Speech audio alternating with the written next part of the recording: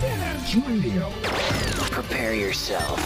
Ang silid-aralan sa radyo, hatid namin ay makabagong paraan ng pagtuturo at kalaman.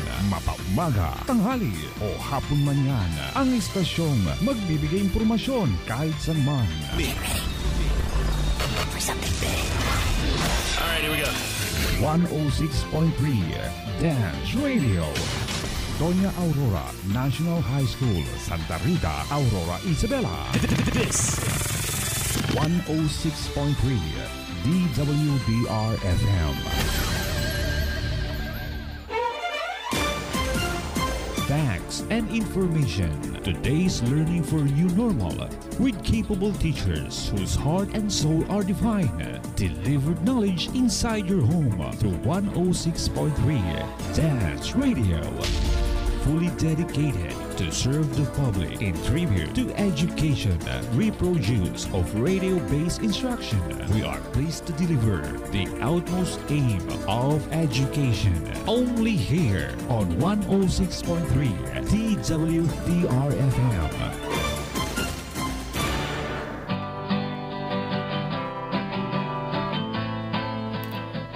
Every day may not be good, but there's always something good in every day. Good day, grade 10 learners. I'm teacher Dennis. With me is teacher Beverly Ramirez to give us the introduction.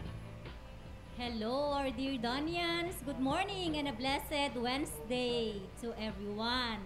Today is another amazing day, another opportunity, and another chance for each and everyone to learn something new. To our officer in charge, the CID Chief of SDO Isabela. Good morning, Sir Rodrigo V. Pascua. Also an amazing morning to our head teachers, especially to Ma'am Ofelia Raldin of the English Learning Area. And to all teachers and staff of Doña Aurora National High School, good morning to the parents, dear students, and to all our avid listeners and viewers. Here and abroad, most especially to all the grade 10 learners. Special mention, of course, to my advisory class. Hello, 10 Talisay. And to the other grade 10 classes, 10 Yakal, Tangile, Tindalo, and Sinagtala. I'm teacher Beverly L. Ramirez. And with me are the other grade 10 English teachers, Ma'am Jennifer Velasco, Ma'am Venus Lintao, and Sir Dennis Mendoza. Okay, good morning to all our radio listeners and viewers via Dance FB live stream. Hello to 10 Obra, 10 Mendeleev, 10 Einstein, Rutherford, Jimelina, and 10 Nara. I hope you are all ready to interact with us.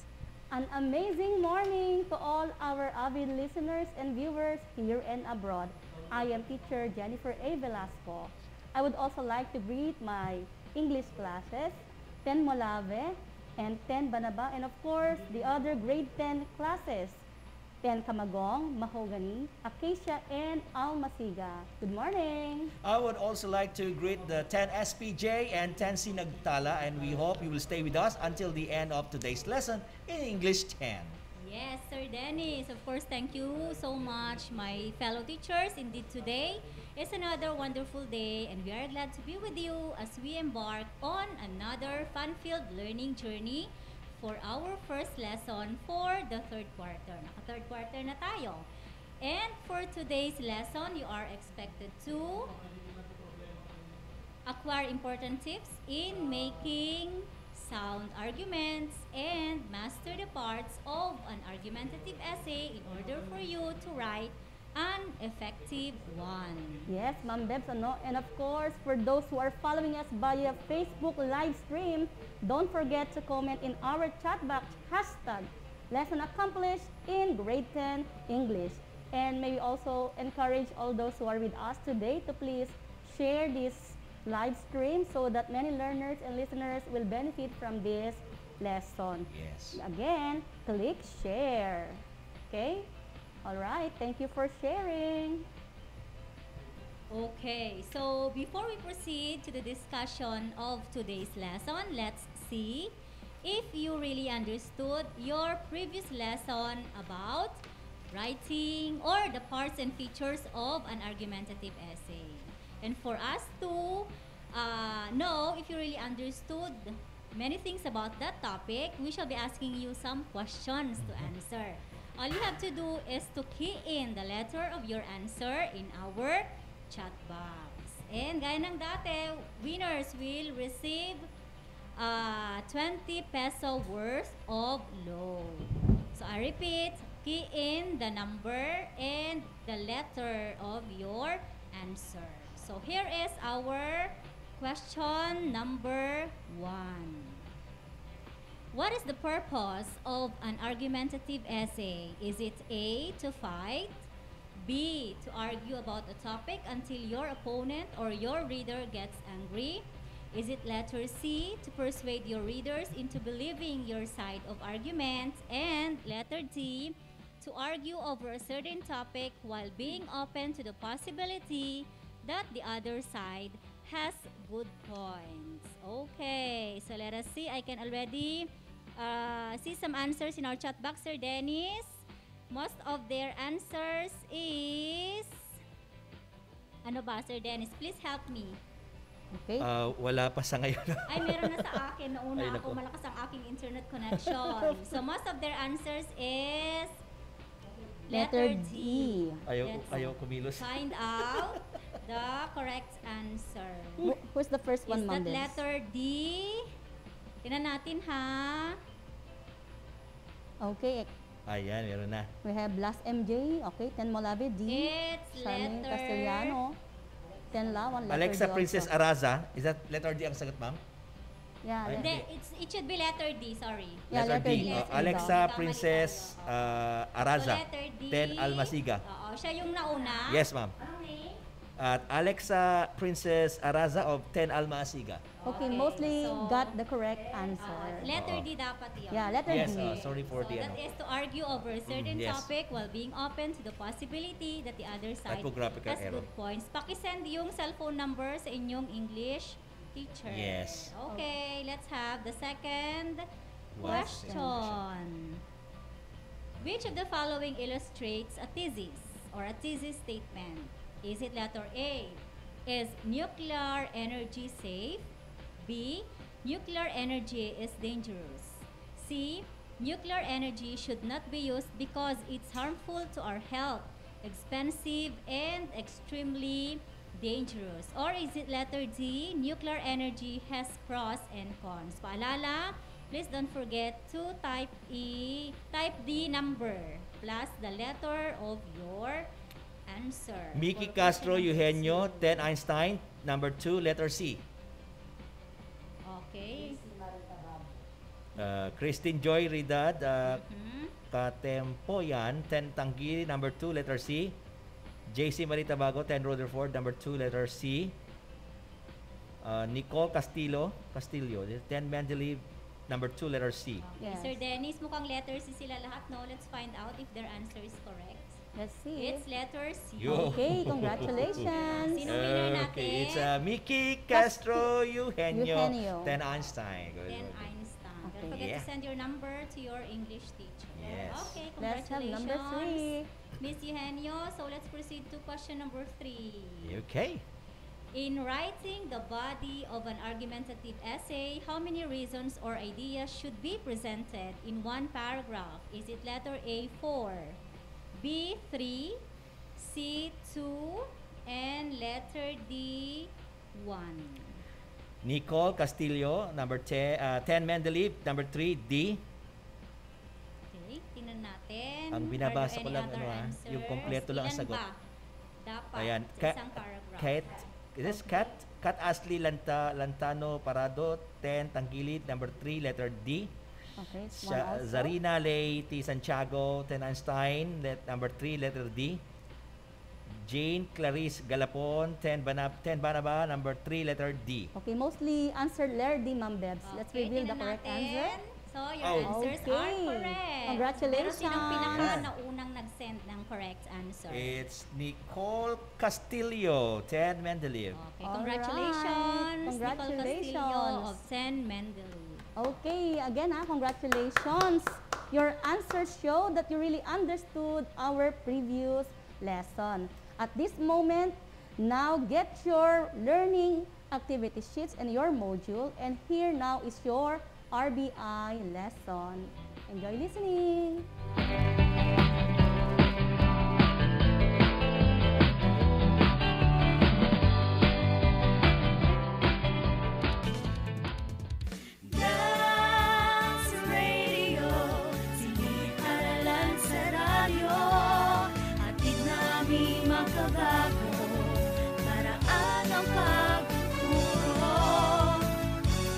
Wala nang makakapigil pa. Sulong Arangkada 106.3 Dance Radio sa Aurora, Isabela. Edukasyo'y susulong, basta't magtulong-tulong, sulong edukalidad. Dance Radio.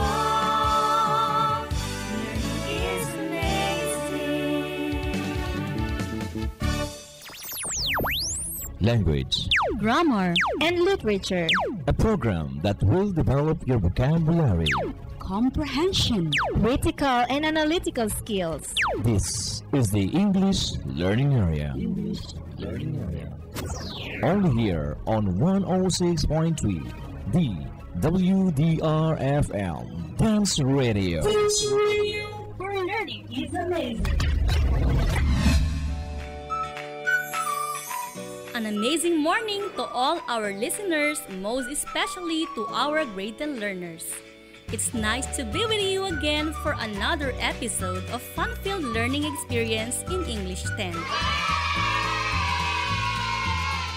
It's indeed an amazing day for today.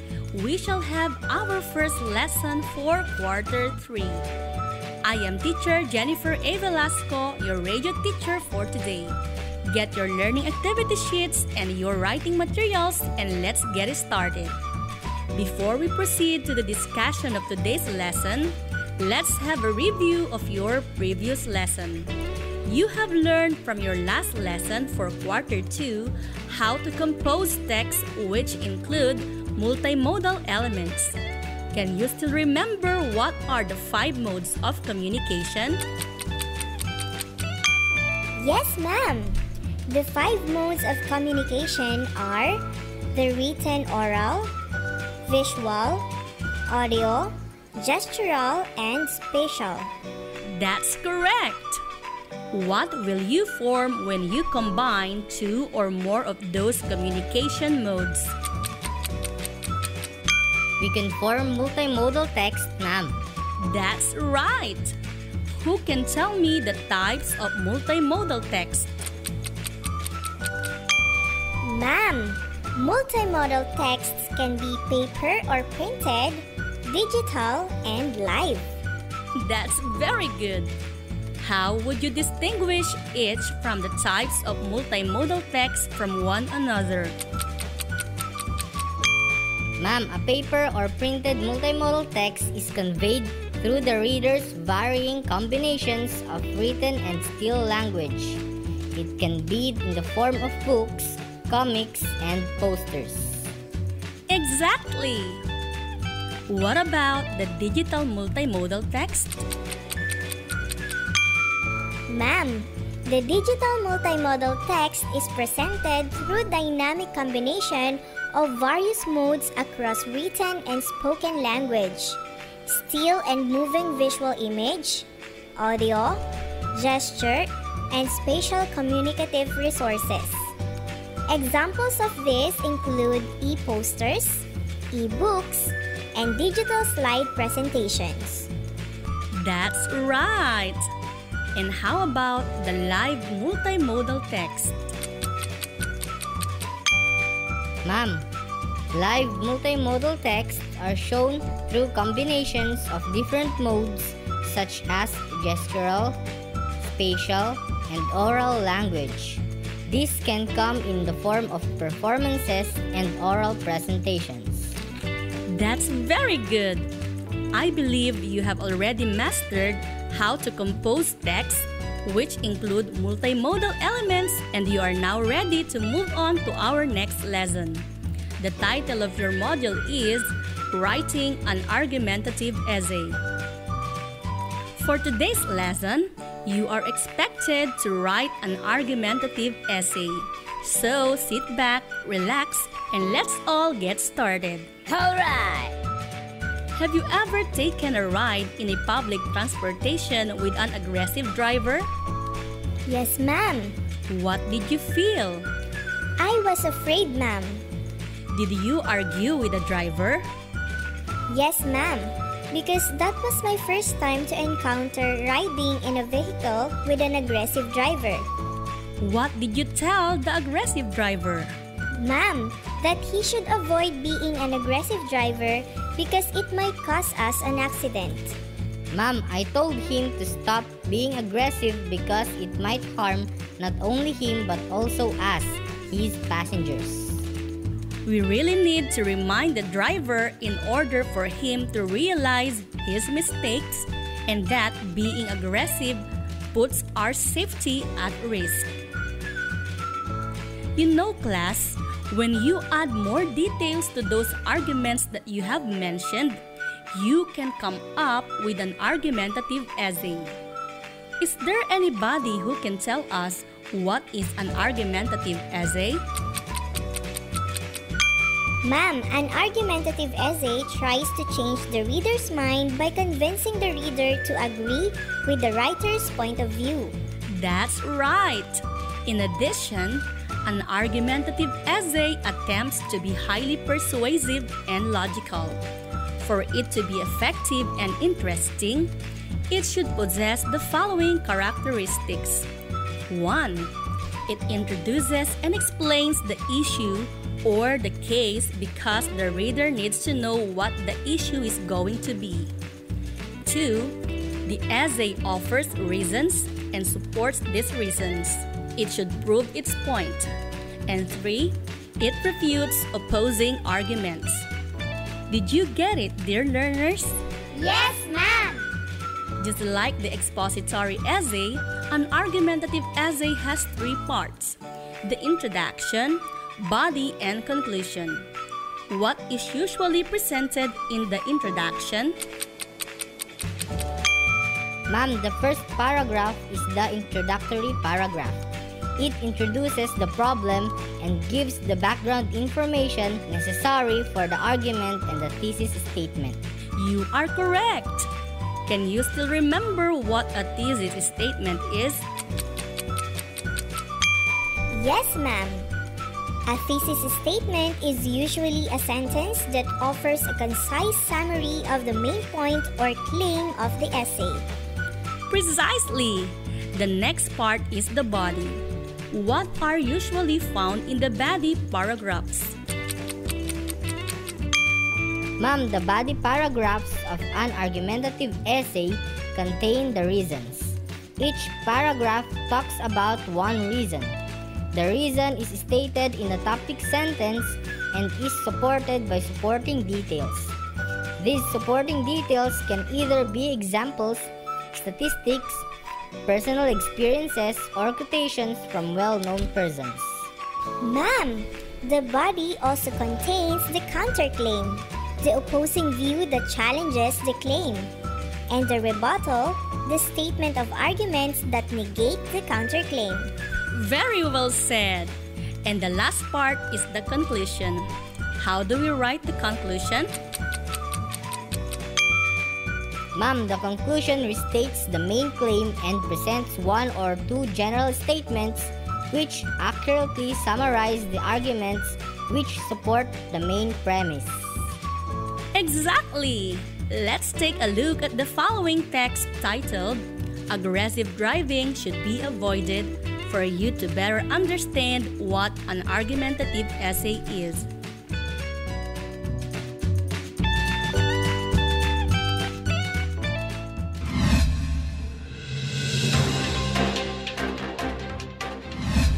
Aggressive driving is a phenomenon which has only recently got the public worried. The National Highway Traffic Safety Council, or NHTSC, defines aggressive driving as the operation of a motor vehicle in a manner that endangers or is likely to endanger persons or property. Actions such as running red lights, improper passing, overtaking on the left, improper lane change, failing to yield, improper turns, running stop signs, tailgating, careless driving, and speeding are examples of aggressive driving. Such actions are dangerous to other road users.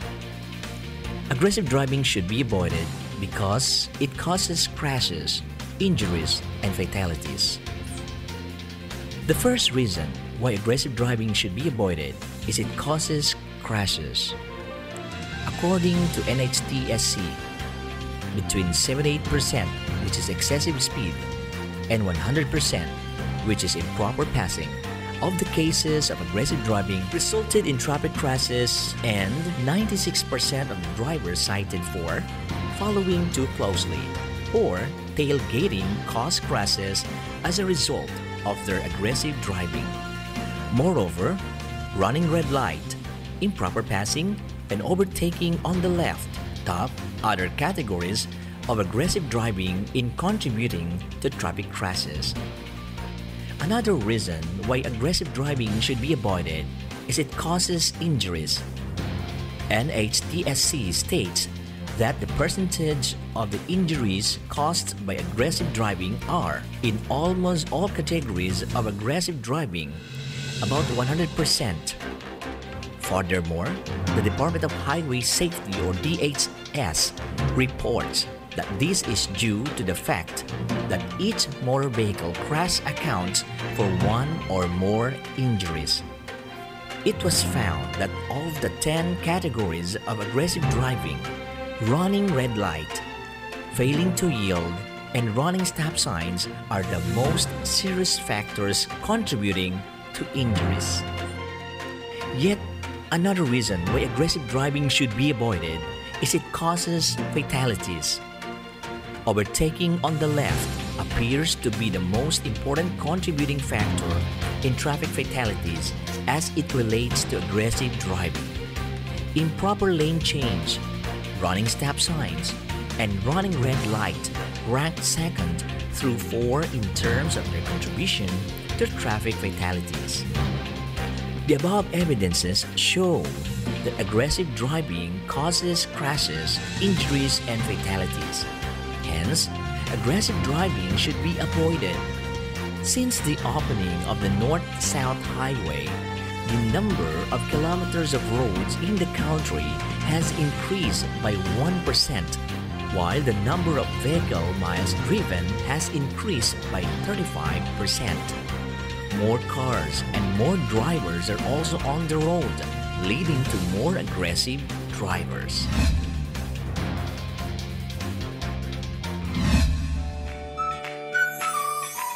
And that's our example for an argumentative essay.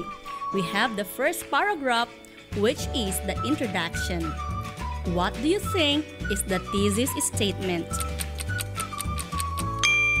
Ma'am, the thesis statement is the last sentence, which says, aggressive driving should be avoided because it causes crashes, injuries, and fatalities. That's right! Now that you know how to look for the thesis statement in the introductory paragraph, let us proceed to the body. How many body paragraphs are there in the essay? There are 3 body paragraphs, ma'am. Yes, there are 3 body paragraphs. And how are the arguments presented in the 3 body paragraphs? Ma'am, the writer explained his arguments by using statistics like, according to NHTSC, between 78% excessive speeding and 100% improper passing of the cases of aggressive driving resulted in traffic crashes, and 96% of the drivers cited for following too closely or tailgating caused crashes as a result of their aggressive driving. And NHTSC states that the percentages of the injuries caused by aggressive driving are, in almost all categories of aggressive driving, above 100% as supporting details. Wow, that's a nice observation. Now, let us move on to the last part of the essay, which is the conclusion. How did the writer conclude the essay? Ma'am, the writer summarized his argument by claiming that the above evidence shows that aggressive driving causes crash injuries and fatalities. Hence, aggressive driving should be avoided. Excellent! Looking at your answers, I believe you are now ready to accomplish the different activities in your module. Yes, ma'am! That's very good. We shall have more of our lesson on writing an argumentative essay after this reminder.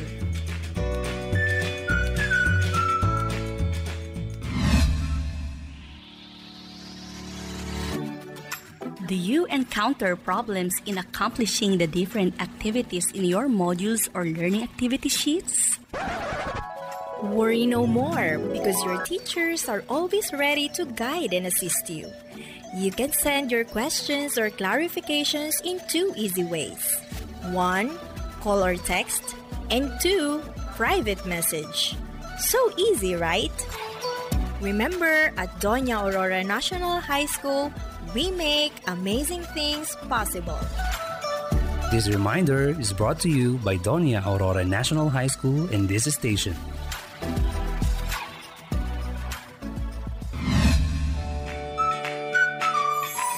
Hello, I'm back. Now that you have already learned the formula in writing an argumentative essay, you are now ready to do the different activities found in your module. Let's start with the activity titled What I Know on page 1 of your module. You will tell whether the statement is true or false by writing T or F in your answer sheets. Are you ready? Yes, ma'am! So let's have statement number 1. An argumentative essay presents one side of an issue. Again, an argumentative essay presents one side of an issue. Is it true or false? Ma'am, that is false because an argumentative essay discusses both sides of an issue to persuade the readers of the writer's stand. Correct! Let's proceed to statement number 2. An argumentative essay has 3 parts: introduction, body, and conclusion. I repeat, an argumentative essay has 3 parts: introduction, body, and conclusion. Is the statement true or false? That is true, ma'am. You are right. Here is statement number 3. The claim is also known as the main thesis of the essay. I repeat, the claim is also known as the main thesis of the essay. True or false? Ma'am, that is true. The claim or the writer's stand serves as the thesis statement of an argumentative essay. Exactly! You may continue accomplishing the activity after the broadcast. This time, let's do activity titled What's More, found on page 8 of your module. You will choose the letter of the correct answer and write it in your answer sheet. Again, you will choose only the letter of the correct answer and write it in your answer sheet. Here is statement number 1. It is the main thesis or position of the essay. Again, it is the main thesis or position of the essay. The choices are A. Claim, B. Counterclaim, or C. Rebuttal. What is the answer? Ma'am, the correct answer is letter A. You got it right! Let's have the second statement. It is the opposing views that offset the main thesis of the argumentative essay. Again, it is the opposing views that offset the main thesis of the argumentative essay. The choices are letter A. Claim, B. Counterclaim, and C. Rebuttal. What is the correct answer? Ma'am, the opposing view that offsets the main thesis or the claim is the counterclaim. Therefore, the answer is letter B. Exactly! You may continue accomplishing the activity after the broadcast. Now, you have learned the different parts of an argumentative essay and how to write one. Let us now have a recap of what we have discussed for today. What important concepts did you learn from today's discussion? I have learned that argumentative essay tries to change the reader's mind by convincing the reader to agree with the writer's point of view, ma'am. That's correct. Any more ideas?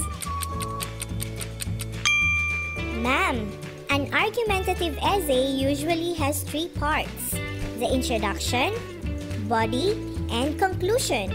You are right. What else? Ma'am, in writing the introduction, you just need to present interesting lead sentence and thesis. Ma'am, for the body paragraphs, have reasons supported by supporting details or materials. And for conclusion, summarize the arguments and restate the main claim, ma'am. Those answers are very good. We shall have more of our lesson after this short reminder.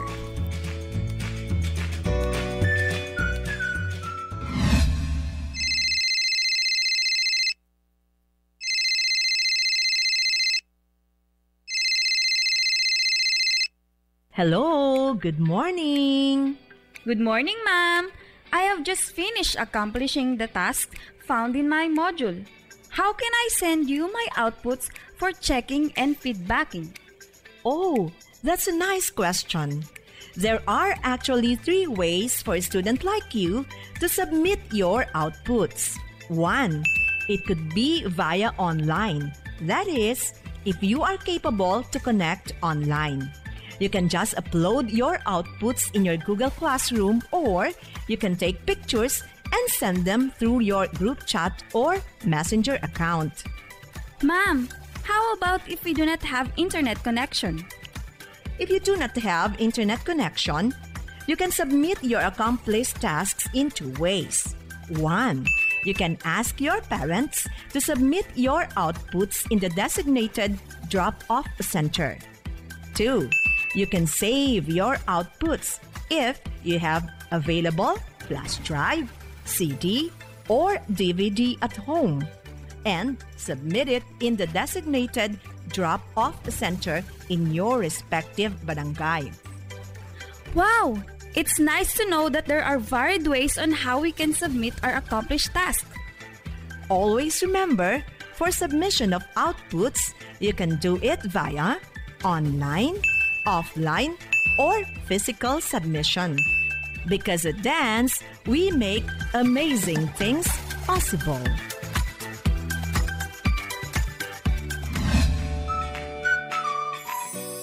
Hello, I'm back. Now, it's your time to write your own argumentative essay. One pressing issue that our country is facing at present is the continuation of education amid the COVID-19 pandemic. Write a short argumentative essay expressing your stand on the issue, education must continue. I repeat, one pressing issue that our country is facing at present is the continuation of education amid the COVID-19 pandemic. Write a short argumentative essay expressing your stand on the issue, education must continue. Are you ready? Yes, ma'am! To help you come up with your essay on the given topic, let's try to come up with possible thesis statement as part of the introduction.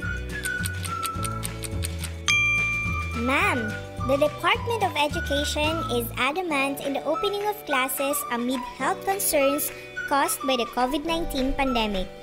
I stand with the Deputy Secretary Leonor Briones when she said that education must continue. Wow, you really go with the department's battle cry. If that is our thesis statement, what are possible reasons for us to support that claim? Ma'am, education is equally as important as health. The DepEd offers various learning modalities without having to compromise the safety of the children. These learning modalities include electronic and online media learning as well as traditional learning, hence the term blended learning. Ma'am, health scientists across the globe are still working on potential treatment and vaccine for the coronavirus disease. According to science studies, it could be months or even longer before an antiviral or vaccine is available. With this, children may as well invest their time in education while the world awaits a new progress in medicine. Those are brilliant ideas. Given those reasons for our body paragraphs, how can we conclude our essay? Ma'am, we can conclude it with this statement. Pursuing education at this time, given the aforementioned learning modalities, is far more sensible than letting our children become unproductive in the confines of our homes. Your answers show that you really can now write your own argumentative essay. Just remember to follow the given steps in writing one. Of course, your output will be graded based on the rubric found on page 12 of your module. You may continue finalizing your essay after this episode. This time, let's have the activity titled What I Have Learned found on page 10 of your module. Using the given graphic organizer, narrate in your own words the steps in writing an argumentative essay. Do not forget to mention the essential parts and elements. So what are the steps in writing an argumentative essay? Ma'am, for the first step, which is the introduction, we should outline the topic. Provide background information necessary to understand our argument. Outline the evidences that will be presented and state the thesis statement. The thesis is a concise, one-sentence summary of our main point and claim. Ma'am, the next step would be for the body paragraphs. A typical argumentative essay comprises 3 or more paragraphs that explain the reasons to support our thesis. Each body paragraph should cover a different idea or piece of evidence and contain a topic sentence that clearly and concisely explains why the reader should agree with our position. Body paragraphs are where we back up our claims. And for the last step, the conclusion. Here, we restate our thesis and summarize all of the arguments made in our body paragraphs. Wow! Today is indeed a fruitful day of learning. On behalf of the production team, our scriptwriter, Teacher Beverlyn L. Ramirez, content editors, Teacher Vicente Rodriguez, and head teacher, Ofelia S. Ralutin, together with our technical specialist, Teacher Michael John M. Tumulak. Wow! Thank you for staying with us for another session of fun-filled teaching and learning experience. This has been your language editor and radio teacher, Teacher Jennifer A. Velasco. Once again, thank you very much, keep safe, and stay tuned for our RBI live discussion.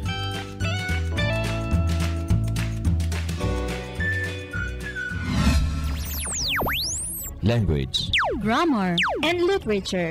a program that will develop your vocabulary. Comprehension, critical and analytical skills. This is the English Learning Area.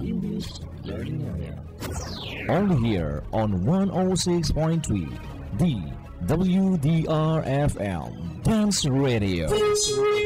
Where learning is amazing.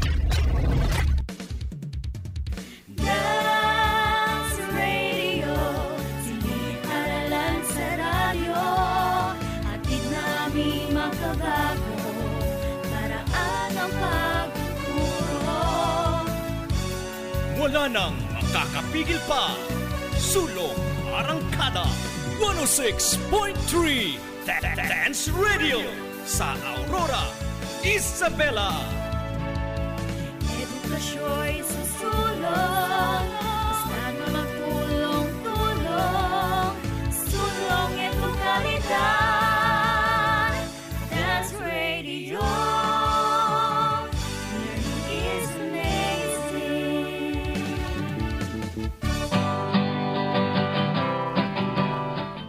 All right, you have just heard your first lesson for quarter 3. And to start with our discussion, may I ask you to decide on the given situation. Anyway, our activity is titled Save the Sinking Boat. Okay. So here is the situation. A small boat with 5 passengers, including the boatman, is bound for El Nido, Palawan. In the middle of the vast ocean, the boatman announced that the boat was overloaded and it will sink, lulubog siya. If you were the boatman, who among the passengers will you save? And why? Okay, so to help you come up with your wisest decision, here are the other passengers of the boat and their personal background. Starting off with the first passenger, who is a doctor. A 40-year-old doctor who discovered the vaccine against coronavirus. World Health Organization reports show that his breakthrough in medicine has saved millions of lives against the threat of the COVID disease. Our second passenger is an old woman. She is a 70-year-old woman who is still active in her charity work despite her age. She found an orphanage that takes care of almost 100 children rescued in the bustling streets of Manila. Her Save a Child Foundation also grants scholarships to poor but deserving students in the country. Our third passenger is a genius. He is a 5-year-old boy with 145 taas no ng kanyang IQ or intelligence quotient. Even at a young age, he is already a computer wizard. In fact, he developed a computer software that helps doctors detect benign or malignant tumors in just a click of the button. Galing naman. And the fourth passenger is your father. Your father, who was diagnosed with stage 4 cancer and was declared by his physician to only have a month to live. So, sino ngayon ang inyong isa-save? Is it the 40-year-old doctor, the 70-year-old woman, a 5-year-old genius, or yung tatay mo? Parang napakahirap naman mag-decide, Ma'am Bebs, ano? Yes, mahirap. So while waiting for our learners, our dear learners, kindly key in your answer of who will you save among the 4 passengers in our chat box. And their reason, Ma'am Bebs? Ha? May reason pa ba silang ibibigay? Or just... Kung meron, just make it short na lang. Ano? Bakit? Very short. Ganun lang. Bakit nyo siya isa-save? Okay? Oh, yeah. So, while waiting for our learners to key in their answers in our chat box, kayo ang aking tanongin, my fellow teachers here, ang mga nagagandahang Ma'am Jennifer and Ma'am Venus. Ma'am Of Venus? course, ang ating napakagwapo, the only rose among the thorns. If you were asked the same question, what will be your answer? Okay, unahin muna ako, Ma'am Bebs. Ako na mauna kasi according to beauty ito. Sige, first come, first serve. Okay, maybe I would choose, of course, my father. Syempre, tatay natin yan eh. Blood is thicker than water. No more other reasons, Ma'am Bebs. Okay, thank you so much, Ma'am Jen. Sinong susunod na na maganda kay Ma'am Jennifer? Sige, si Venus na papayag na kung second runner-up siya. Pangalawa lang ba?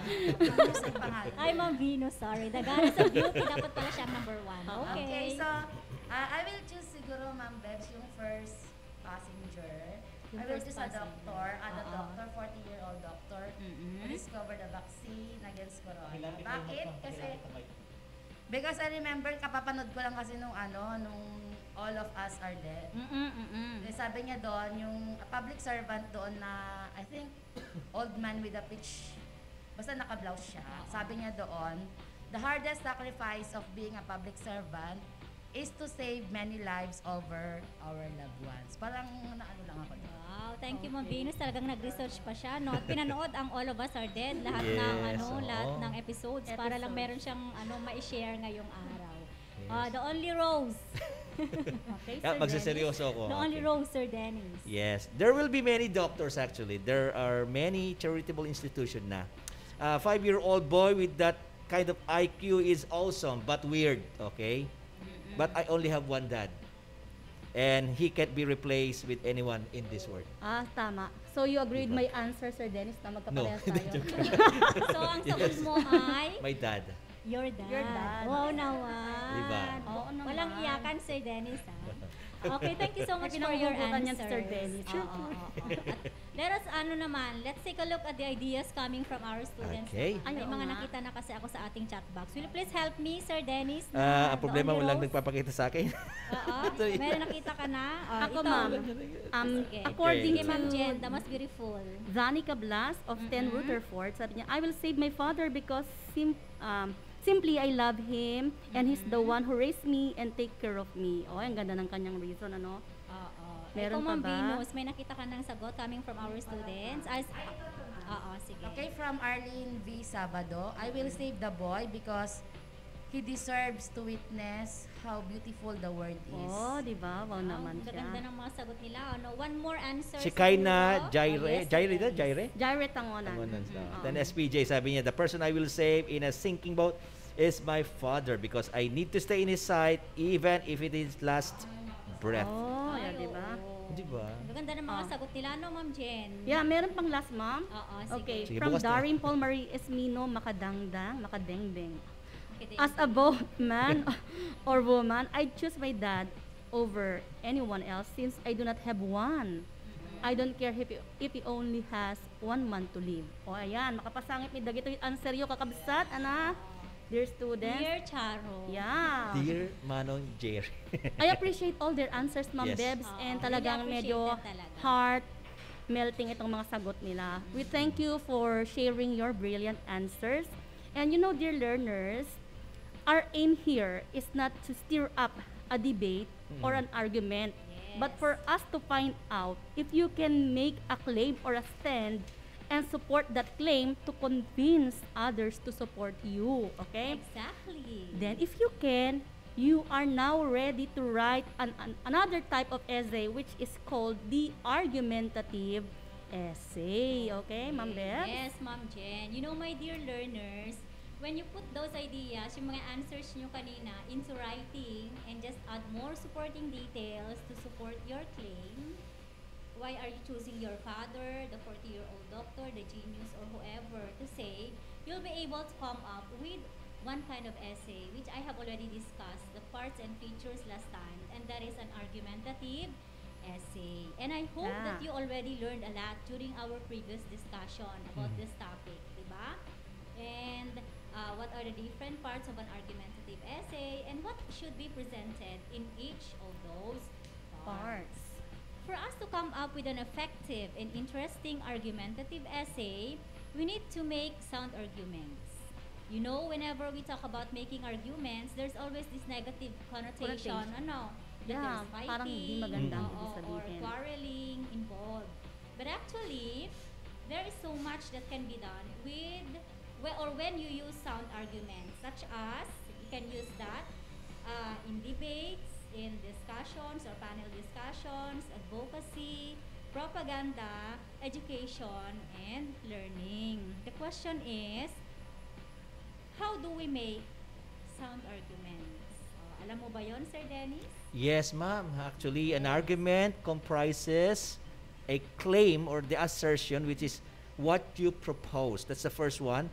Plus, your support. Support means reasons to back up your claim. And evidence, that is the analysis or the examples to further validate your claim and support. Ayan, thank you so much, Sir Dennis. Master na master ni Sir Dennis yung formula on how to come up with a sound argument. Lagi kami nag-argue ng nanay ko. Ayan. So the formula, Bihasa na kasi siya dyan. magaling daw siya maki-argue. The formula in coming Babain up ako. with a sound argument is number 1, of course, the claim. Sa Tagalog or in Filipino, we say, it's your paninindigan. Ano ba yung katayuan mo? Ano ba yung stand mo? Siyempre, para mas maintindihan, in Ilocano, ano ti pagtakderam on a particular issue? Saan ka ba nakatayo? Saan ka ba? Saan side ka ba? Parang election sana. O, kanino ka Ano ba? ang iyong paninindigan? Ano ba yung paninindigan or pagtakderan on a particular issue? Yeah. So, Win ako. after the claim, plus the support. O ano ba ang support? In Filipino, it's suporta. Or in Ilocano, ano yung pangtarabay dun sa Tarabay. claim mo para mas malakas siya. Mhm. Okay, plus your, this is evidence. Okay, evidence or ebidensya or pamaneknek na gunig. Pamaneknek. So, garod mambebs, ti amokit. Pamaneknek. Ebidensyan. Ebidensya in ebidensya. Kala ko ganun lang yun eh. So, you add those three, claim, support, and your evidence, your pagtakderan, plus your tarabay, plus your pamaneknek, and you will be able to come up with a sound argument. In Filipino, it's pagtatalo, or in Ilocano, it's panagsisinumbat. But we are talking about yung napintas nga panagsisinumbat, where you exchange Brilliant ideas. intellectual Yeah. brilliant ideas nga hindi lang panay sa usao. Okay? The question that follows is, how do we make arguments? So, here are 5 tips that we should remember in making sound arguments. Yes. Makinig tayong mabuti, agdingig tayo nga nalalaing. Galing ko mag-Ilocano. Wait, no? apo. So, tip number 1 is to stick to the facts. Yeah. What do we mean when we say stick to the facts? Ask yourself whether you are communicating a fact or an opinion. Of course, what matters here most is should be factual, no? Stick to the facts, kung ano lang yung totoo at hindi lang panay pagmamarites. Yeah. And of Or course, they pag need sinabi to... ng kapitbahay, of course, medyo hindi natin alam if that They is need to factual. test the reliability Oo, and it should be credibility of the Your person. source should be reliable. Yeah. Pag kapitbahay, hindi masyado. Now you know. Okay, now you know. Except if that person is a reliable person. Trueness. Okay. With arguments, being objective is more powerful and effective than being subjective. So to maintain credibility, avoid stating opinions that could sound like you believe them to be facts. Meron kasi yung mga galing-galing magsalita, no? Kala natin totoo. Yung istorya, tupo-tupo lang Yeah. naman. pa. They don't walk the talk, Ma'am Debs. Okay, so let's have tip number 2. Okay, here's tip Ma'am number Jen. 2. Don't tell others what to do. Alam niyo talaga namang walang sino man sa atin yung we are being ordered to do something. Again, don't tell others what to do. Don't give orders. Avoid words like must, need, and should. At alam natin yan, okay? Ayaw natin yung laging, gawin mo yan, gawin mo ito. Alright. Next, we have number 3, Sir Dennis. Ako ay number 3. Yes, the number 3? Number 3. Yes. Sir Dennis. Oh, yes. Ikaw pala yun. Yeah, ako talaga. Rose. Yes, strike out some uses of the word you. In other words, you need to find a new approach just in case.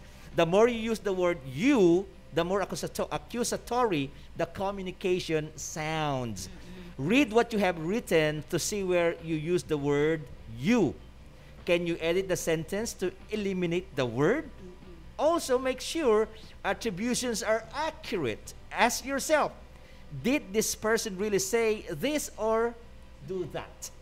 That's number 3. Yes. Ang galing And ng our Sir fourth Tanu. tip. So we have the fourth tip. Masyado akong excited kanina. So we The most have beautiful goddess. number 4.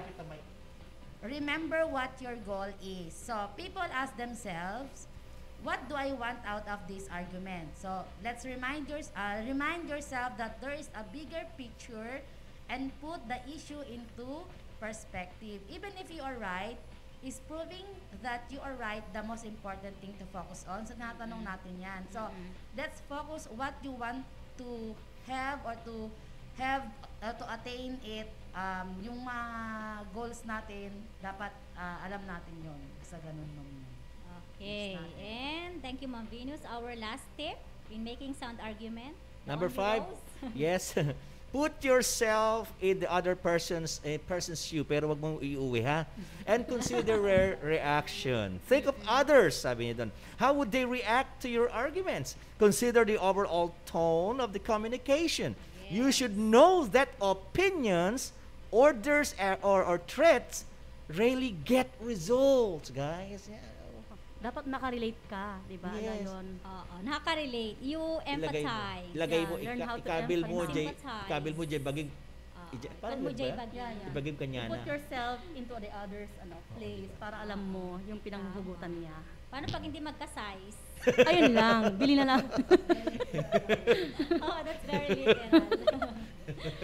Okay, so there you have it, my dear listeners, the 5 tips in making arguments. Okay. So to better understand that very simple formula and how shall we use it in our argumentative essay, let's take a look at this example. Yes. So the issue that we're going to talk about in our example here is the use of cell phones in schools.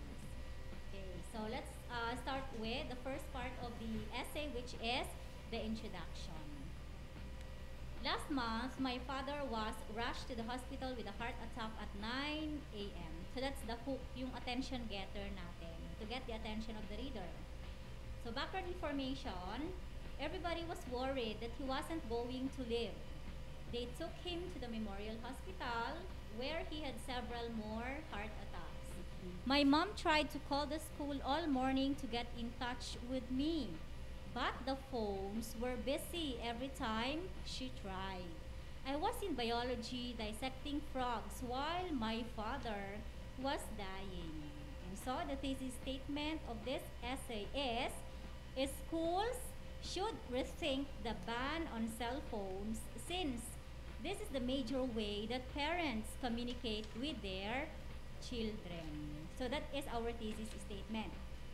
If you remember, my dear learners, during our first discussion, when I discussed with you the parts of an argumentative essay, I kept on telling you that usually it is in the introduction where we put the thesis statement or our claim in an argumentative essay.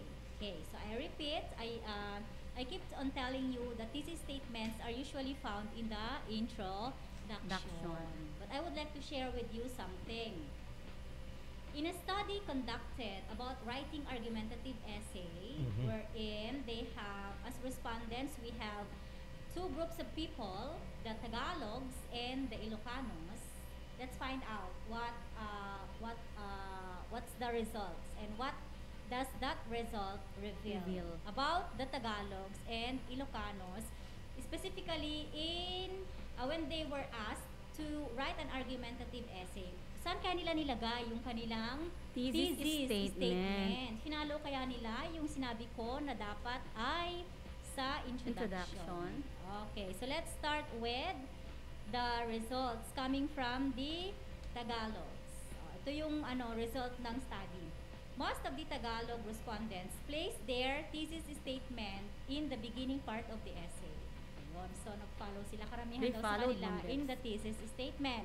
What does this result reveal? This can be related to their preference of staying in their locality rather than moving to other places. So hindi sila yung papalipat-lipat, no? Thus making the most out of their lives in the same place. So that is about the Tagalogs, the Tagalog respondents. And what about the Ilocano respondents? Saan naman kaya nilagay yung kanilang thesis statement in their argumentative essay? So, it says here, the Ilocanos place it in different locations. May nagsulat ng thesis statement sa introduction, may naglagay sa body part, at may naglagay sa ending part. What does this result reveal about the Ilocanos? Okay.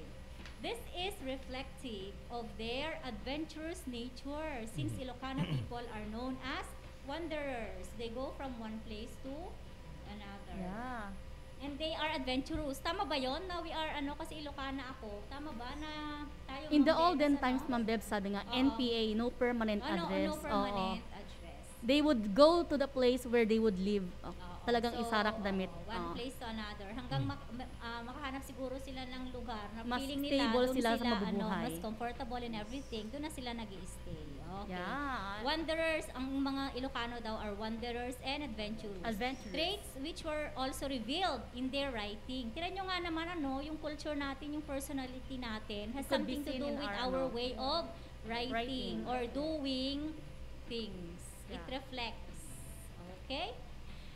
Okay, and so speaking of mga minorities natin or IPs natin, let us take inspiration from one famous essayist. Kasi we are talking about argumentative essay, no? Yeah. He is an essayist from Cagayan Valley.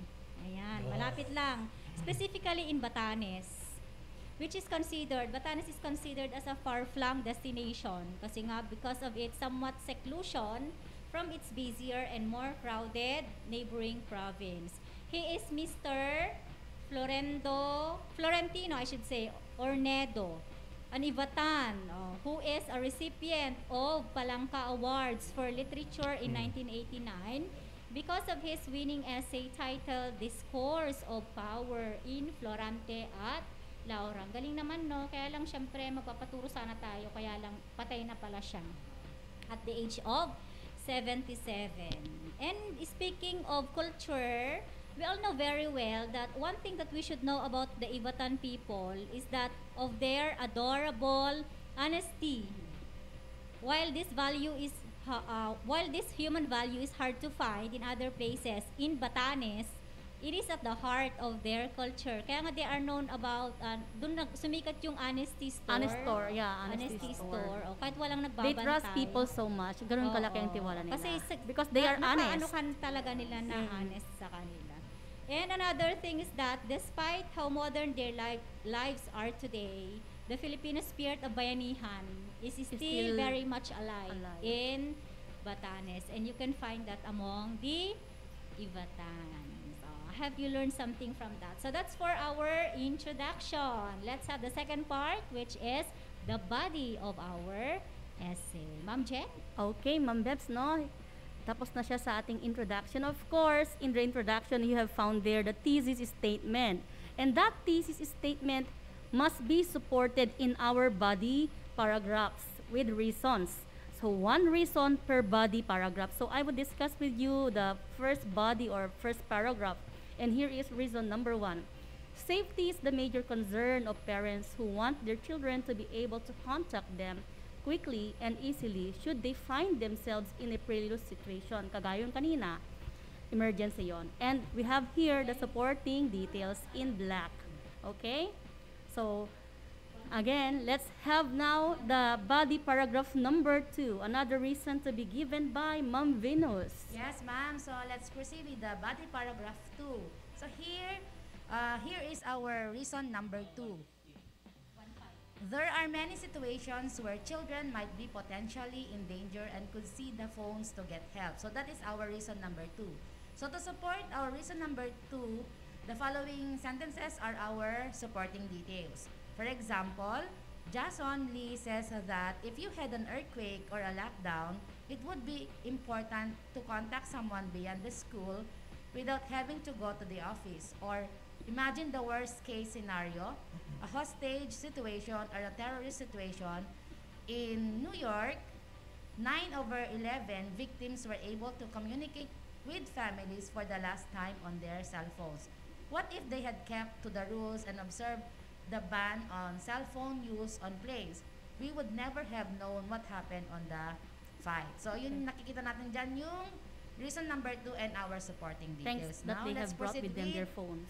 Yes, ma'am. Let's proceed with number 3. Body paragraph 3. Yes, number 3. As you can see, mga anak, makikita nyo dyan, meron tayong tinatawag na reason number 3, the counterclaim and the rebuttal. Counterclaim, rebuttal will be explained later on by teacher Beverly. Ayan. Everyone carries a cell phone these days with him or her. Kids will still bring their phones regardless of the ban. Okay, that's a reason number 3. Cell phones are necessary and administrators should allow them under certain rules. For example, they should be off during class time and only be used at lunch and after school. Students' phones should be confiscated if they are used during class. There are good reasons for the cell phone ban, such as students using them to cheat on tests. Another is that they can be used to organize illegal activities such as fight or truancy. That's the counterclaim. Now, but cheating, fighting, and truancy have been going on for much longer than students have had cell phones. Kids will always find a way to communicate about those things. That's rebuttal. Okay. So, ano bang pagkakaiba ng counterclaim at ng rebuttal? I have already explained this last time, so i-review ko lang konti. Ano? Counterclaim is your statement that contradicts your claim. Ito yung pangontra mo sa claim mo na feeling mo, ito yung sasabihin din nung nagko-contradict dun sa stand mo later na babasa ng iyong argumentative essay. And this is usually found anywhere within the body paragraphs. Kung may counterclaim ka, syempre, dito na papasok yung rebuttal. Ano naman yung response mo dito sa tingin mo na sasabihin nung kokontra dun sa yung claim? And iyon yung tinatawag na rebuttal. Your response to the counterclaim which further supports your claim. Okay, and then for the last part, Ma'am Venus. Okay, so let's have the last part of our argumentative essay, which is the conclusion. Okay, so you listen very carefully. So my father is back at home now, but he won't be back at work for several more months. Since parents are so concerned about our safety, school should consider allowing the students use of cell phones. So yung susunod kong sentence, this is our call to action. So the thing is, student might be taught when or how to use their gadgets properly to aid them in their studies and to ensure communication with their loved ones, especially during times of emergency. Okay, thank you, Ma'am Venus. Yes, Ma'am and Jen. thank you, dear teachers, for comprehensive discussion of the parts and information to be included in writing argumentative essay. So in the example argumentative essay, we were not only given reasons and details of why the use of cell phones must be allowed in school, especially for emergency purposes. Dito nakita natin na talaga namang mobile phones play vital role in bringing family members together through constant communication. I Okay? agree with that, Very Ma'am useful, Jen. ano? Kaya nga, gustong-gusto ko yung isang slogan noong unang panahon. Yeah. It says, cell phones are used to connect people. Kaya yung slogan niya ay connecting people. Yeah. Most especially, for our family members who are living far away from us. Though, di ko personally na napagdaanan, napakahirap siguro ng kalagayan, no? Most especially families na nasa families or yung couple na naka-LDR, yung long distance relationship mode. Taas-taas ng kamay natin this dyan, is no? really a great challenge sa mag-asawa at ganun din of course sa kanilang mga anak, di ba, Ma'am Venus? Yes, ma'am, that's right. So most especially in the olden days, it's hard to communicate with people who are far away with us. Not everyone has that means of communication dati kasi hindi pa naman uso noon. Ang hirap kaya noon. And cellphone kasi noon is very expensive. Tsaka pa lang noon, landline. Yes, ma'am, yung Yeah, cellphone mahirap na natin makicommunicate. Diba, may antena, yung pero malaking mahal na load antena. yun. Correct. But today, thanks to cheap cell phones and different load promos. So ngayon atang, I think, ang keypad cellphone natin is worth 500 pesos. Nakakabili ka na ng 500 Yes, pesos. ma'am, yung keypad natin. And then, yung mga load natin, even 5 pesos, meron tayong combo promo. Sulit text 5. Ay, naku, makinig lang sila dito, libre pa load nila. Yes, yung sulit text 5 natin, di ba ma'am? May 25 text na tayo good for one day and pwede pa tayong umutang for emergency. Yeah. Tama. At saka noon talaga, cellphone is a sign na may kakayanan yung tao. Okay? It's a low. Ngayon, kahit na walang kakayanan talaga, regardless na mahirap, mayaman, lahat ngayon talaga may phone na. Kasi it's not a want, it's a need already, di ba? It's no longer a luxury. Yeah. Hindi na siya lang. Tama yan, Ma'am May Beth. kito yung pag-cellphone. Correct. Ay, balik ko lang kanina, Ma'am Bebs, na sabi mo ang hirap ng sitwasyon talaga kung magkalayo. Feeling ko mahirap. Yeah, napagdadaanan ko yan. Okay? Naanan, Ma'am Chen. Oh. Hindi naman. Ikaw ang makasagot Ako na, pagdadaanan ko yan. Hindi lang talaga obvious sa akin kahit may pinagdadaanan ako, Sir Dennis, ganyan ako kagaling magtago. Okay? So, para mas makita nila ang hirap ng sitwasyon, lalo ng pag OFWs ang kanilang partner, at yung hirap na rin sa bulsa nung unang panahon, pero ngayon medyo magaan na ng konti, no? You know ba, in the olden times, napakamahal talaga ng load, kaya ang hirap ng sitwasyon nila.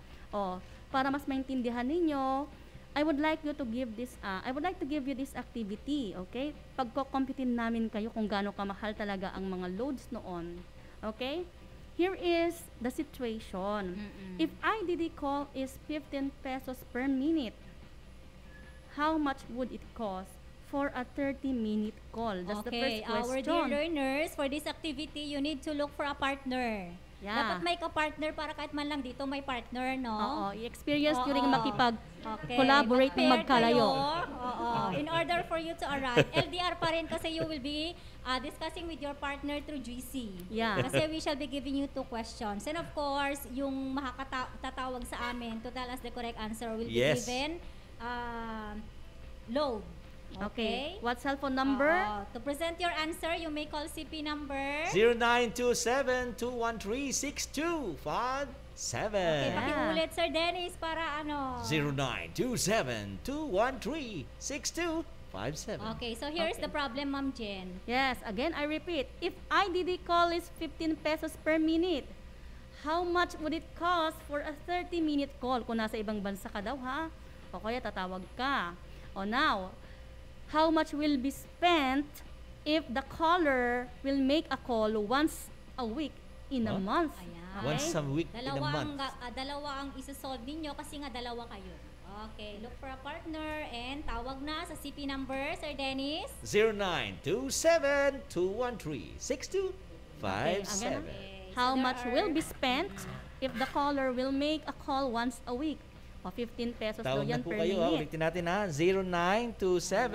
0927-213-6257. Hanap na ng partner through GC. Yan, O mag-LDR Let's do muna this kayo. collaboratively. O kaya pwede na rin ng messenger, whatever is available. Kung hindi pwede, walang load, pwede kayong tumawag via messenger. Yes. Kahit sino na. Kay Ma'am Jen, Kay Ma'am Jennifer. sa akin, Pwede kayong mag-messenger. or May kay data Ma'am naman kami Venus, rito. The Goddess of Beauty, o kaya dun sa number na binigay namin. Yes. Okay. Tumawag na po while kayo at waiting, magkano daw ang tatanggapin nila? magkano bang ibibigay natin? Okay, courtesy of Sir Dennis, he will be giving 50 pesos worth of Uy. load. Kung mag-partner yan, tig 50 sila. Ah? Yaman talaga ni Sir Dennis. Sige, Thank you, Sir sa akin na yung Dennis. isa. Okay, Ma'am So, Dennis. 50-50 equals Ay, patay na yun, Ma'am. 100. Ayan. Tawag na. Call na. Call now. Okay, anong sasagutin? Call now. How much would it cost for a 30-minute call? If Call IDD now. call is 15 pesos Yes. per minute. Call now. Okay? Ako na pagdaanan ko to, Ma'am Bebs, no, yung IDD call. Nung Sure unang na. panahon, may ka-IDD ako. Pero ngayon, mura na ang IDD. Wala, Asa ka, sinisigawan mo rin nga lang siya. nakakainis talaga to. Darating ang panahon, magtatawagan na naman ulit sila. Pero at least hindi na siya gagastos ng IDD call worth 15 peso per Ayan, wala pa pong sumatawag na. Sayang naman tong 50 pesos worth of load. Bali 100 till dalawa kayo, ha? Very lucky Oo. nga tayo today, di ba, Ma'am Mayaman Bebs? kami ngayon, ha? Wala pa tumatawag eh.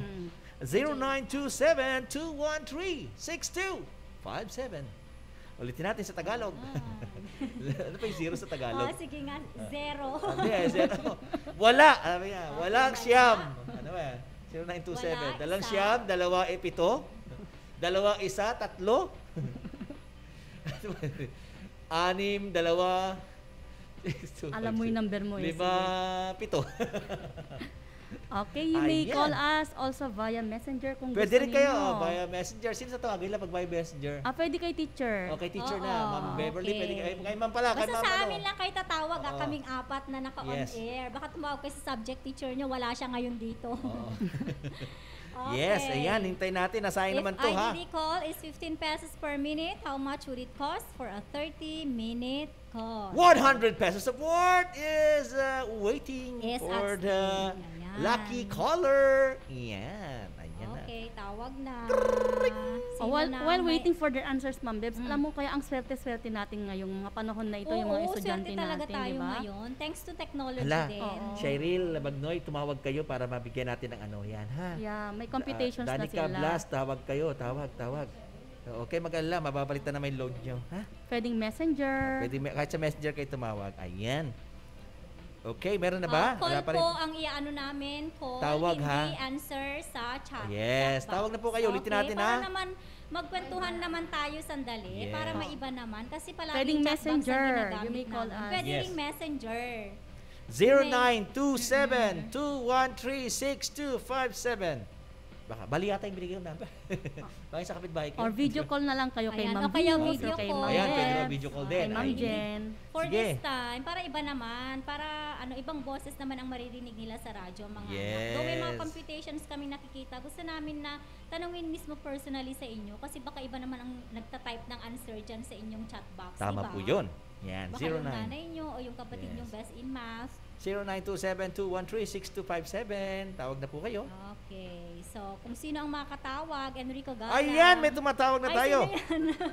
Danica Blas. Okay. Ayan, tingnan rin. Okay. Ayan. Okay, Ma'am Jen, take it away. Ay, kwan siya. Hello, sige, Ma'am Jen. Okay, hello Danica. Andiyan na ba si Danica? Hindi ko yata narinig si Danica. Oo, parang hindi ko rin siya naririnig. Hello, Danica. Hello. Hi po, sir.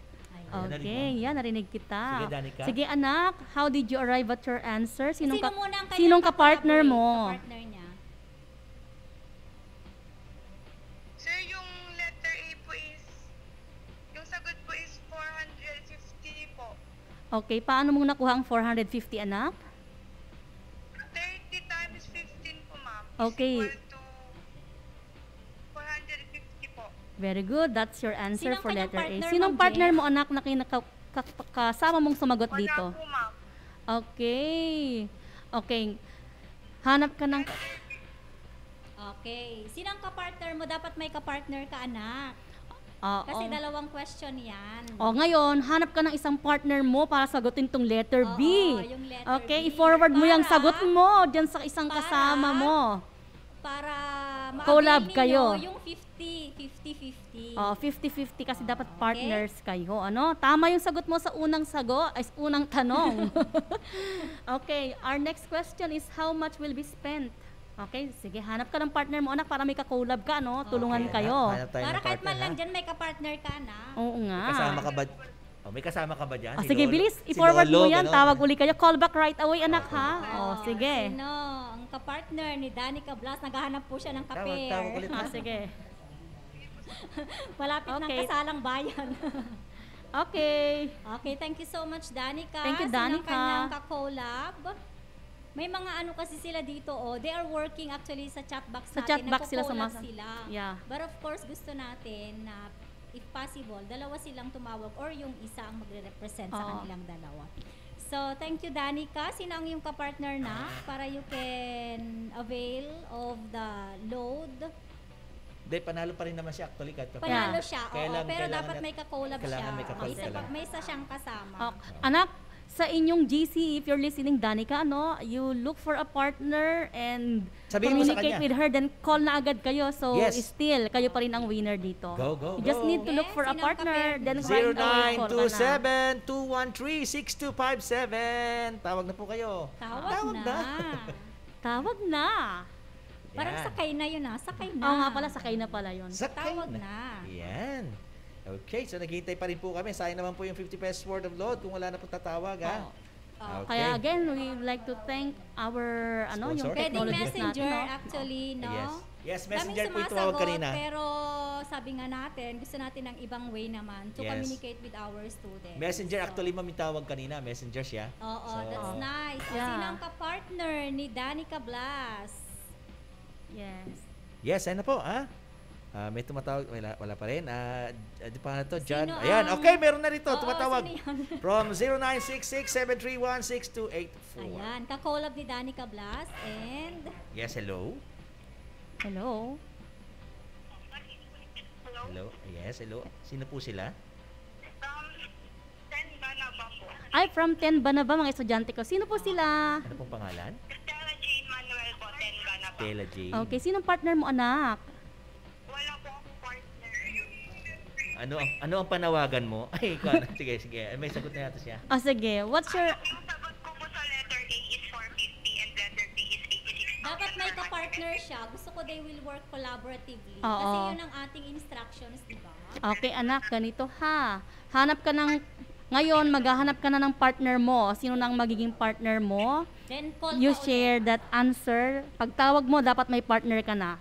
Maghanap ka ng partner mo, then call back right away. Okay, dapat may partner kasi collab ito. Anak ha? Kahit yung partner mo na tumawag. Oo. Okay. You share that answer para kayong dalawa, okay?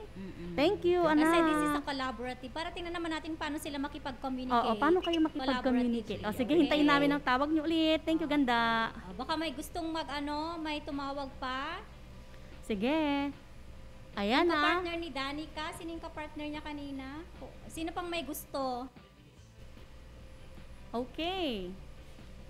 Wala na? Yan. Okay. Mukhang parang May tumatawag pa yata kay Ma'am Bebs. Sa yata Ma'am Bebs. Hello? Ayan. Ay, meron tayong caller. Hello? Hello? Loudspeaker? Okay. Sige, sandali lang anak Wait lang ha. nga, may caller tayo. Sa cellphone ko naman kasi tumawag, wala kaming Sige. dito. Okay, ayan. Hello, anak. Hello? Loudspeaker Hello? mo, sir. Hello? Ayan Ayan na. Speaker na siya. Sige. Hello, si John D. Capuli de la Cruz ito eh. Oo. Sige anak, hello? Bakit Saan yung mahina? speaker nito, Ma'am Bebs? Ayan, sige anak, ulitin mo.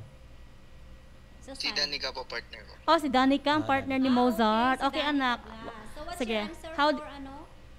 Pakiulit ang sagot nyo, anak. For question number 1, letter A. How much would it cost for a 30-minute call? Answer? Sa letter B po, 1,800 pesos po. Okay, good. Yung letter A kanina, anak, what was your answer?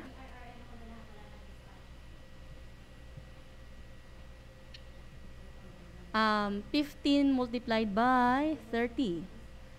Okay, ang partner niya kanina ay si Danica. Okay, still, i-grant na natin, ma'ams, no? Partner niya so si we ano. have our... 1/8 is correct, okay? Sige. Thank you, mga anak. Thank you ha. Ayan. 150 and Okay, thank you. Okay, thank you, Thank Danica you, thank Blas you. and John D. Mozart de la Yes, Cruz. thank Thank you, you. anak. Okay, congratulations to our Okay. winners. Ayan Okay. talaga. Yeah. So, thank you so much. So, tandaan din natin, nowadays that we are in the midst of a pandemic, almost all people turn to cell phones for communication. Tama? Yeah. Of course, Yes. once our CPs run out of battery, we usually charge them. So, we use electricity for that matter. Many of us take electricity for granted, and the misuse of it can cause bodily harm, damage to your devices, or in worst case scenarios, magkakasunog. Therefore, we are giving you 3 tips to help prevent electrical fires. So, sundan natin to ha para hindi tayo magkasunog. What are these 3? Number 1, never overburden an outlet. Huwag pagsabay-sabayin, huwag gawing octopus. Okay, yeah. Next, don't leave your devices unattended. Bantayan. Baka makalimutan, maging cause ng sunog. And number Number 3, 3, keep flammable away Mhm. from electrical outlets. Yes. Those are our 3 tips to prevent sunog. Yes. Okay. Tama, Ma'am maging Jen. alerto, di ba? Yes. Para iwas disgrasya. Okay. Again, our dear learners, today we did not only venture in the importance of cell phones in connecting people, but we were also given knowledge and tips on how to make sound arguments that we can use in writing an effective argumentative essay. And that includes the following. Stick to the facts. That's number 1. 2, don't tell others what to do. 3, strike out some uses of words you And 4, remember what your goal is. And lastly, number 5, put yourself in the other person's shoe and consider their reactions. Okay. So for this time, let's check what you have understood from our lesson. So we will be giving you questions that you will answer. All you have to do is to key in the letter of your answer. And please don't forget to put the item number before your answer. So let's have number 1. Which of the following do argumentative essay use to convince reader? Is it A, ethical appeal, B, evidence and facts, C, information from other essays, or letter D, emotional appeal? May sagot si Christine Joy Ridad Katempoyan. Sagot niya, ito ang tanggili is number 1, letter C. Yung pa lang ang sagot. Siguro magbasa ka lang ng tatlong answers, sir? Yeah. Yes. Si Antonia Purwell, 10 Kamagong, number 1 C. JC Marita Bago, number 10 Rutherford, number 1 B. Okay, what's the correct answer? Let's find out. It's letter B. Yes. Okay. Sinong winner JC natin? Marita Bago, 10 Rutherford. Congratulations. Anong section, sir? Anong section? 10 Rutherford. Ay, Rutherford. Okay. Yes. Question number 2. All right, number 2. Sir Dennis, Paki. Number 2, in writing an argumentative essay, a sound argument is blank. A fallacious argument. B, a correct inductive argument. C, a valid argument with all true premises. Or letter D, an argument where the premises do not support the conclusion. Is it A, B, C, or Ryan Ignacio, D? 10 Mahogany, 2B. Jonah Jamaica Tangunan Castro, 10 Mendelib, 2C. Kelly Saldivar, tama ba ko? 10 Mendelib, 2C. What's the correct answer? Okay. Anong tamang sagot? It's letter C. Sinong nauna? Okay, Jonah Jamaica. I think Jonah Jamaica Tangunan Castro, 10 Mendelib. Congratulations, Jonah. And of course, number 3. In writing an argumentative essay, why is there a need to present a counterclaim? Letter A, to show that only the writer's opinion matter. Letter B, to show that the writer is smart. Or letter C, to show that the writer considered the other side of argument. Or letter D, to show that the writer is discussing only one side of the argument. Mickey Castro Eugenio, 10 Einstein, 3C. Jonah Jamaica Tangunan Castro, 10 Mendelib, 3C. Misha Mercado, 10 Einstein, 2C. Okay. Ano kayang tamang What's the sagot? correct answer? The correct answer is letter C. Who is the first one to send? Mickey Castro Eugenio. answer. Yeah, Mikey 10 Eugenio. Einstein. 10. Einstein. Congratulations to all the winners. Please don't Castro. forget to send your cell phone numbers to your respective subject teachers. There you have it, our dear learners. Our lesson for today on how to write an argumentative essay. Also, don't forget to answer the validating question about our lesson posted in our Facebook page. The question is, in writing your argumentative essay, how will you persuade your readers to understand and support your point? Paki-answer po ha, and we'll see you there later after our live discussion. Okay, so enjoy answering. On behalf of my fellow grade 10 English teachers, Ma'am Jen, the most beautiful. Thank Second you. to her is the goddess of beauty, Ma'am Venus, and the The only rose among the thorns, Sir Dennis, Denisa. and Hello. our technical specialist, Sir Joshel. I would like to leave you a quote from Josh Billings, and it says, "Silence is one of the hardest arguments to refute." Till next week for another hashtag lesson accomplished in grade 10 English. Goodbye. Bye-bye. Stay safe. Ingat-ingat ha. Muli ha, textan nyo yung mga teacher ha. Mga textan nyo yung mga teachers namin. Textan ang mga Thank you for subject those who teachers for participated. your Sustain the Okay, momentum. thank you. Be with us until the See you fourth again week. next week. Quarter 3, lesson 2. Yeah.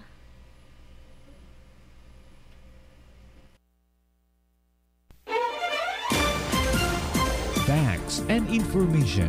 Today's learning for you normal with capable teachers whose heart and soul are divine. Delivered knowledge inside your home through 106.3 Dance Radio. Fully dedicated.